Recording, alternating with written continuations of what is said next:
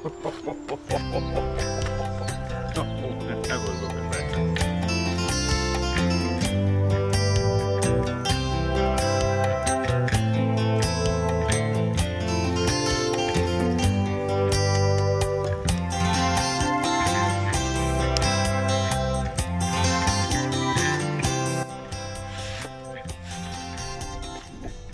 Well, here we are on the home stretch.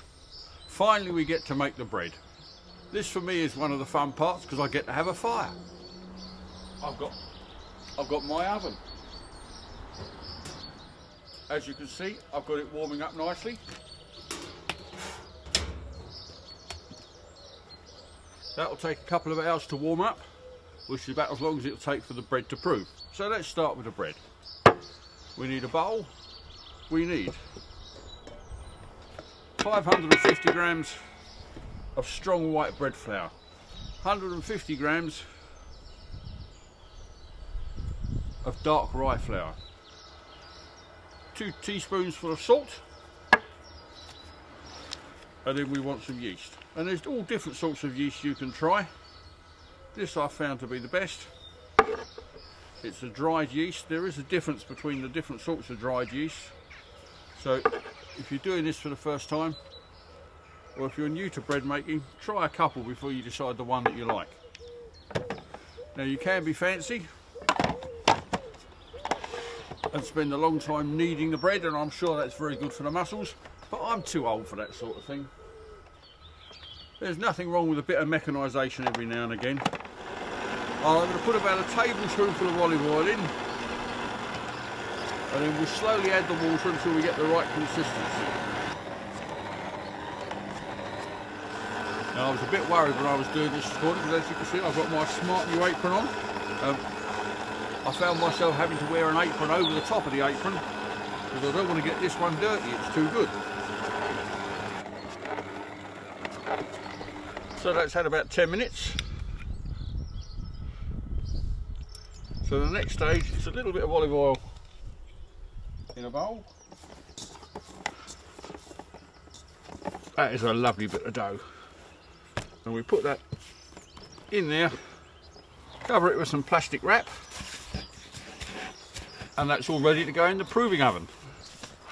Now, one of the things I was determined to have when I built this is I wanted a proving oven. That's heated directly up by the fire down below, and that's lovely and warm now. As you can see, inside the main oven now we're up to about 450 degrees Fahrenheit, which is about 200 degrees centigrade. I'm just going to let that cool down now slightly, so we'll get it to about the sort of 200 degrees Fahrenheit, and we'll just keep it there for about 2 hours. That will allow that to prove. In the meantime, we can get on with something else. Now, if you're interested in one of these ovens, there is a book you can get, and there's a video on my YouTube channel that shows you all about it. Why not have a look at the channel? You never know, you might enjoy it, and there's always a danger you might like some of the other ones as well. Go on, have a look, you know you want to. That's been in the proving oven now for about an hour and a half, 2 hours, and it's doubled in size.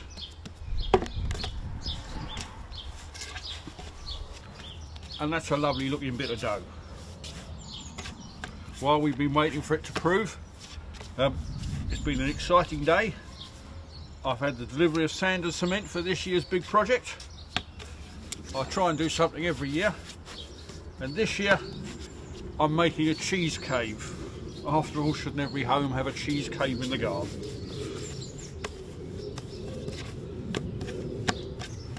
If you want to know some more about that, sign up for my blog, the details of which are on the bottom of the screen now. So having given that dough a short bit of a knead, we're going to put it in this proving basket and back inside the oven.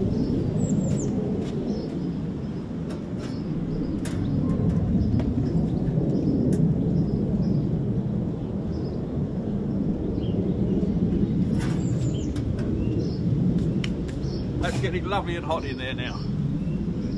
Now, if you didn't write down the recipe, not to worry, send me an email and I'll send you back the recipe sheet. The details are now on the bottom of the screen.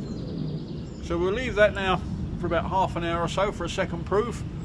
In the meantime, I'll stoke up the temperature in the oven. We'll get that lovely and hot, and then I can see a bacon sandwich is getting very, very close. Oh, look at that. Now that's a nicely proved loaf, isn't it? So we want a little bit of flour on the bread peel.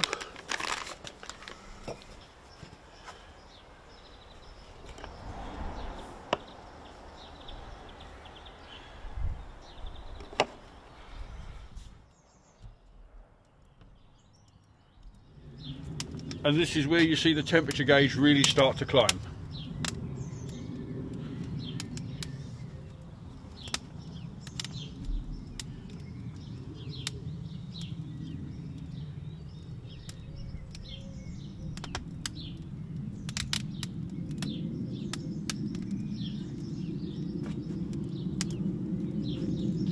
Now do remember, when we get to the end of this video, if you've enjoyed it, press the like button.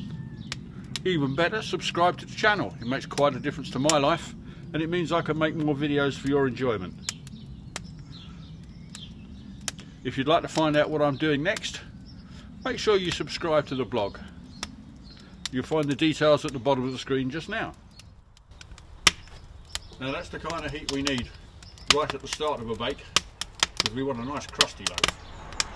Well, it's time for the big reveal. The bread's been in here for about half an hour, so we're just about to find out what it's come out like. Remember, if you fancy one of these ovens, and they are really good, and they are tremendous fun, I must say. If you have a look at my YouTube channel, there's a whole video on how to make one, and if you're really interested, there's a book you can buy as well. Right, let's have a look and see how we've got on.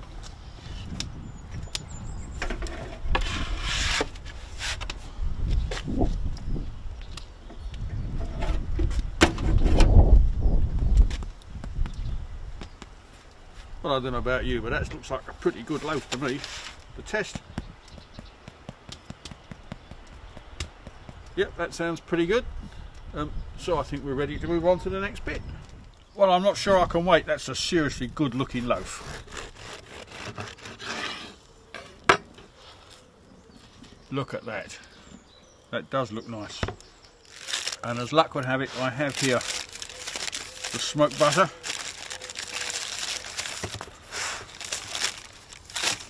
That we made yesterday, and I've been waiting for this.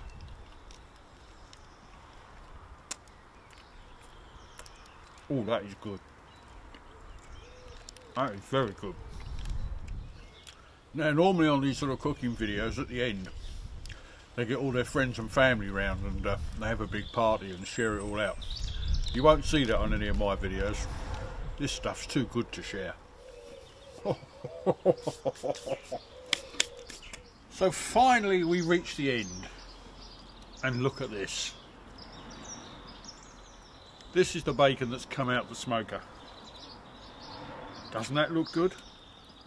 If you remember, we cured it for 5 days, and then it's been smoked overnight in a combination of apple and hickory, and it's now ready to cook.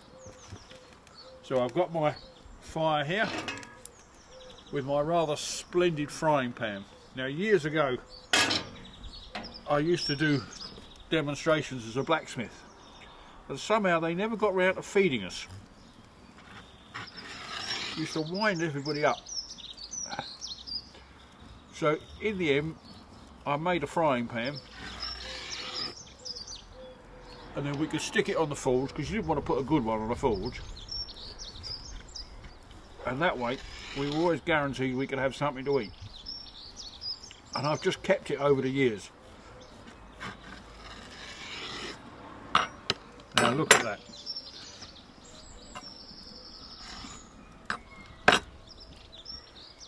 Look at that as a piece of bacon. Does it get any better?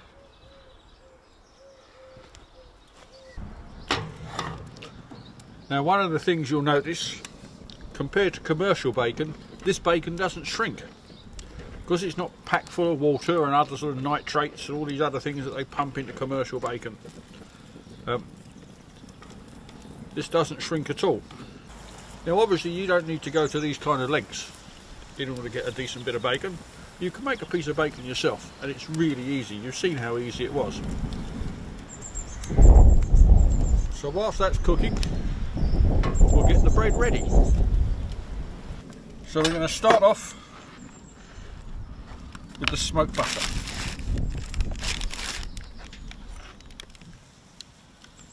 You remember we made our brown sauce? I've now called it fruity sauce.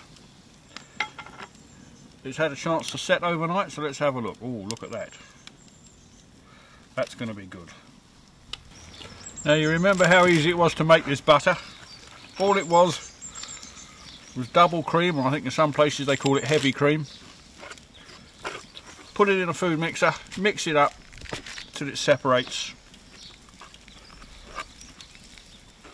Take it out, wash out the buttermilk, which I have to say we then used to make some really gorgeous scones. That was breakfast, that was really very nice. Add a little bit of salt to taste, and away we go. That was the butter sauce. Now one of the other things you'll notice, there's very little fat or anything else coming off. That's about the only little bit that's left that's coming out. Isn't your mouth salivating now? I know mine is. I can't wait. Well, I say that's all about cooked now. Oh, that does look good.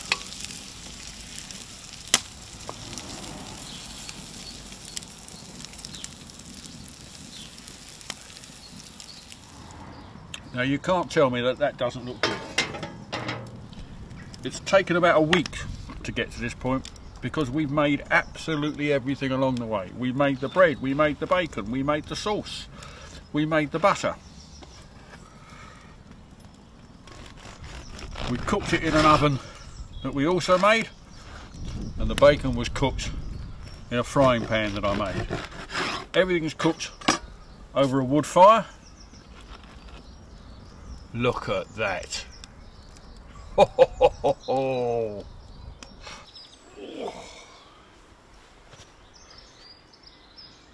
Well, it's taken a long time, but by God we got there in the end. It's taken about a week to get to this point, but I'm really looking forward to it. Now hopefully this has inspired you to try some of it for yourself. If you're interested and you enjoyed the videos, why not have a look at some of the other videos on my site. And do remember to press the like button at the end. Or even better, subscribe, or if you really get carried away, do both. Why not? Live dangerously. It makes quite a difference to my life. So thank you very much for watching. I hope you enjoyed it. I'll see you again soon.